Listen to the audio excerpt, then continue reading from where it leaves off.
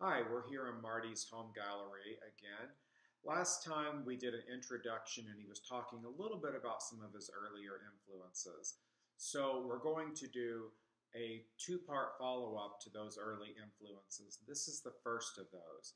He's going to be talking a bit about some of the influences he had when he was in college. Well, I'm glad that you came back for a second interview about a follow up about what we talked about last time. You talked about being a kid in Sioux City and you went to a branch in the library and you were influenced by a lot of the work that was in there, but the work wasn't that complete. You talked about, oh, they had a Da Vinci and some other master artists. But as you've gone through life now, as a professional and as a fan of art, are there some people that have stood out as saying, this is one of your favorite, or this is someone who's influenced you a lot? I would have to say that one of the people that influenced me the most was Maurice Lasansky, who was um, the he was the head of the printmaking department at the University of Iowa. I had seen his work early on when I was in high school, when a small exhibit of his large works came to the Art Center in Sioux City, Iowa. I got a chance to see his work up close and see what they were all about. I wasn't really experienced in printmaking. I didn't know that much about it. What he taught was intaglio and etching and engraving, and um, he did a lot to revive those older processes and make them contemporary. So, what was in this exhibit that you liked? The exhibit was portraits and self-portraits, as well as a number of works that were about the Amish that lived around the University of Iowa, Iowa City, and he would do figurative work, pretty large-scale figurative works of some of the Amish people that lived in the area, and so it was very immediate. It was about what was around him. He also did portraits of his family and his friends, um, which were, I guess, would have to say it's all about making art about what's in front of you, and that's really kind of one of the things that he pushed.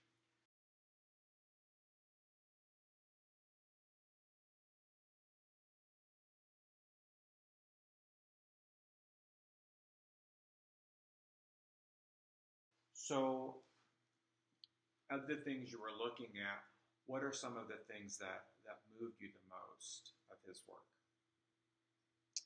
Um, I like the intense color. Um, it Intaglio can move back and forth between being a lot of very dark,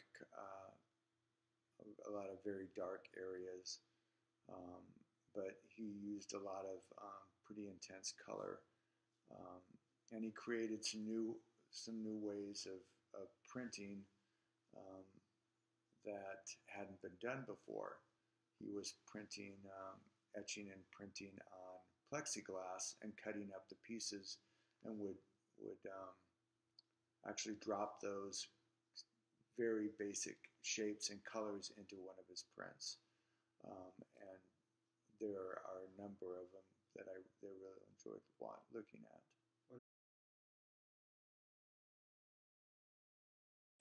On the poster for the advertisement for the University of Iowa um, in Iowa City, and I saw his work again. Um, and in both cases, they're pretty good sized pieces of work. Um, some of them lifestyle or almost life size. Um, and so I got a chance to see his work up close at a pretty early age. I had not seen when I had seen his work. I had not been to the Art Institute in Chicago yet. I'd been to the Joslin, which was in Omaha, but I had not seen a lot of um, really expansive fine art. Um, there wasn't a lot of that in Sioux City where I grew up. So as a printmaker, you were studying with him and his work, I assume. Has any of his work come to influence any of your work? Because you're a printmaker as well. Yeah, he had a. I think he had a big impact on my work. When I had not met him yet. Um, he was still teaching at the University of Iowa, and he was teaching graduate classes, and I was an undergraduate. Um, the first time I went to the University of Iowa and went into the art museum there, I got to see his Nazi drawings, which really blew me away. They were drawings that he had done um, over life size in a lot of cases that were about the size of a 3-foot door. So they would have been 3 by 8 feet. They were big drawings, um, and they were about people that he had known that had gone through the concentration camps. And when I went into, he actually had his own gallery. When I went into that gallery and saw those pieces, I understood at that moment the power that art could have on those that are viewing it.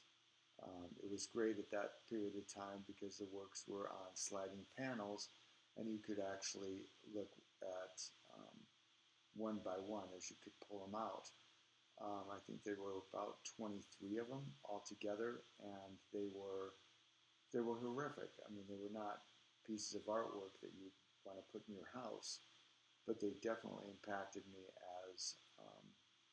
as an artist because it gave me a sense of the power that art could have um, simply by portraying something, by portraying some experience or event, um, imagined or otherwise.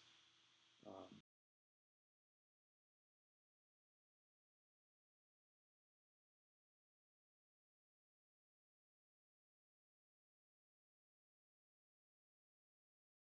So what was his influence on you after you left the university?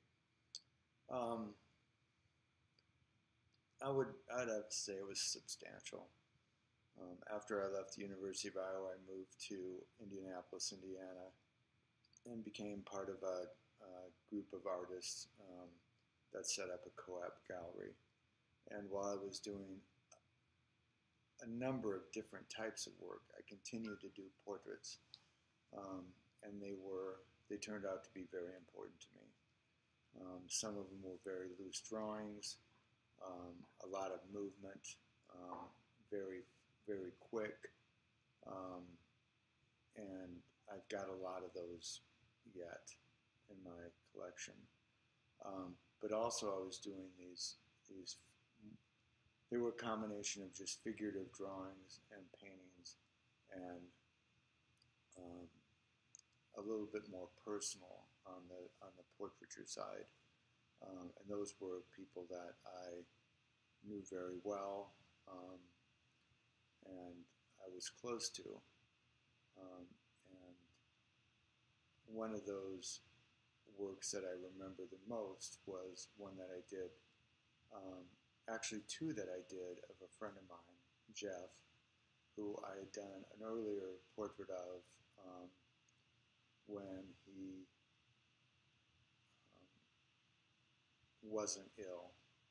Um, at when I was starting to work and do portrait work, that was that's when the AIDS crisis was in full bore, and part of the reason why I was doing portraits was because I was afraid that um, I would lose these people and I wouldn't have anything to remember them by, and so I wanted that portrait as a remembrance. Um, I had done one pretty close up portrait of Jeff, and then later on, after he got sick probably just weeks before he passed away. I'd asked him if I could do a portrait of him, and so he came into my studio, and I photographed. I photographed him without his shirt on because he had a stent in his chest. I was able to photograph him and get ready to do the portrait, which I did end up doing. It was a beautiful portrait, and but while I was photographing him, talking to him um, about just things in general, he looked at me and said, "You realize that this body that you're photographing, that you want to do a piece of artwork about, is a prison for me," and that changed my perspective completely about the power that that portraiture had. But it also changed my perspective in that people and portraits aren't just about how they are physically. Um, and that impacted my work later on as I progressed.